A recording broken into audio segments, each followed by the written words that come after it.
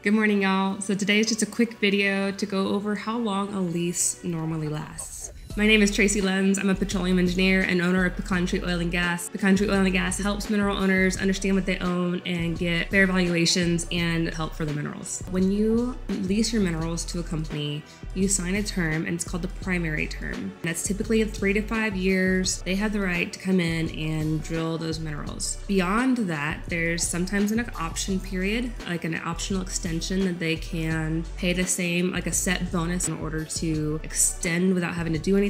Sometimes there's a continuous drilling clause or continuous operation clause saying that something has to happen every 90 to 180 days. But usually there's just a set 3 years. They have rights to do whatever they want in 3 years without having a set time limit on that. After that primary term is over, there's other clauses that are in that lease. And your lease really is what determines how long this will last. But there are some industry standards you can go by. Typically, a lease is good so long as there is production somewhere on the lease. That could be either on your land that is leased or something that is pooled with the lease. Production can be defined in multiple different ways, and usually the term is something like producing and paying quantities or producing in economic quantities or sometimes just producing at all. You want to have some definition of what producing is, otherwise a little poof of gas could be considered producing, and that's not ideal. You want there to be some economic prospect in what's considered producing. If you're still negotiating your lease, make sure that is clearly defined. Work with a lawyer, work with someone who is professional in coming up with these terms.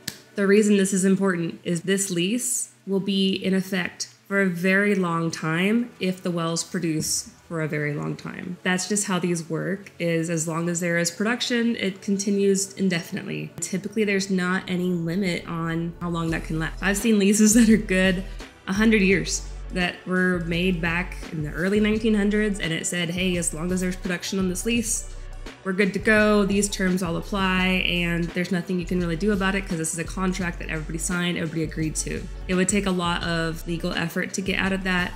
It has happened, but I'm not a lawyer, I'm not a legal expert. That's where you really need to get with a legal expert in order to fight it and expect to fight. So if your minerals are leased, expect it to be leased for a while if it's producing. If it's not producing, it all depends on those terms that are in your lease. Please remember to subscribe so that you're alerted for whenever I post new stuff, and then also like this video if you want more of this type of content. It really helps me know what to spend my time on. Thanks, have a great day.